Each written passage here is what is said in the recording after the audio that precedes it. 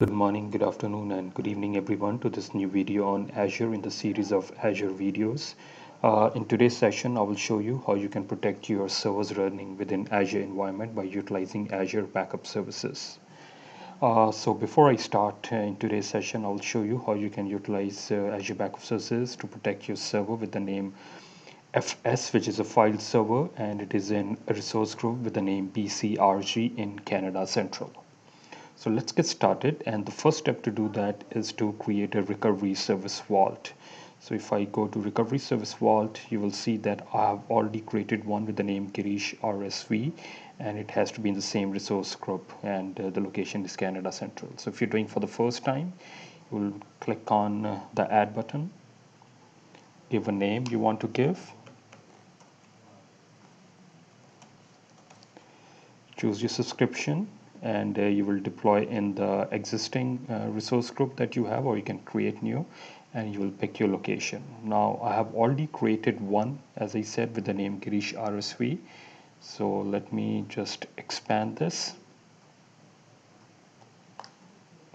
and what you'll do is you can go to getting started under backup, or you can go from this area of the page and go under backup, and you can go under the usage.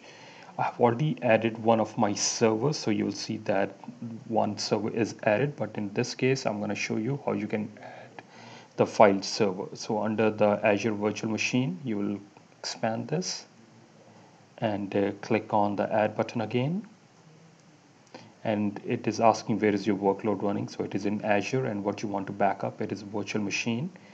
Pick backup. Now here you have the option of choosing the default policy within the portal, but if you want to create a new one, you can go to create new, and you can give whatever name you want to give. You can specify how often you want this backup to run. So this can be daily, weekly, and you can specify what time you want to run. Maybe you want to run this during the off-peak hours, and you can also specify for how long you want to keep, how long you want to have the monthly backup point, and the retention of yearly backup point, which is maximum is 99 years, which Azure offers. So just to keep this demonstration simple, what I'm going to do is under the backup policy,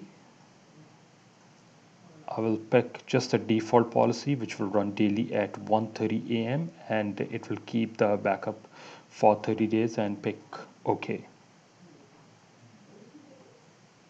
And here I'll specify my file server and click OK.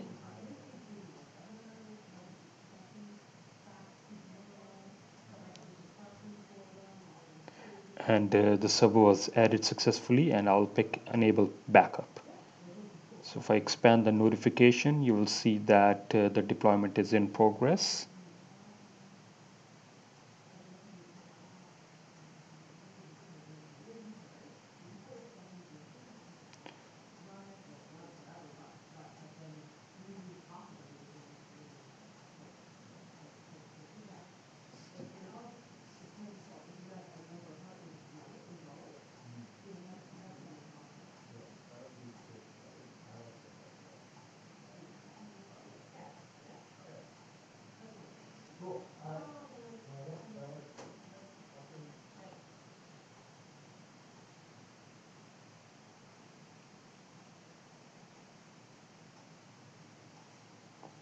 And while this is getting backed up, let me just RDP into the file server. And what I have done is that, which I'm going to show you in the second part of the video, is that under the C drive, I have certain folders, say with the name accounting, IT, sales, and we'll try to restore once our backup is completed.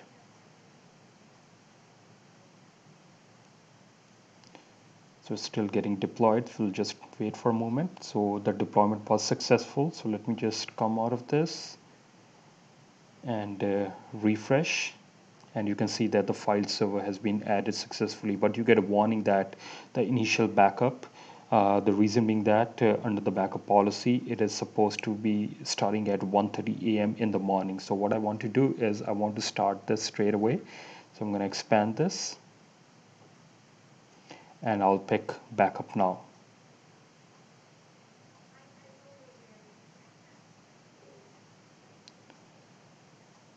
And as per the policy, it's gonna retain this backup for 30 days, so that's okay with me.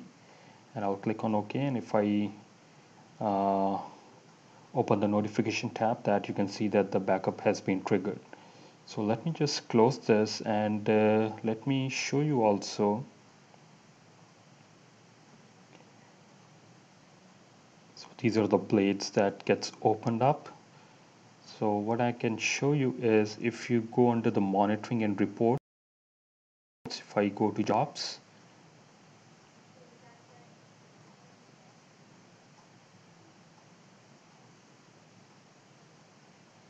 I should be my backup which is running.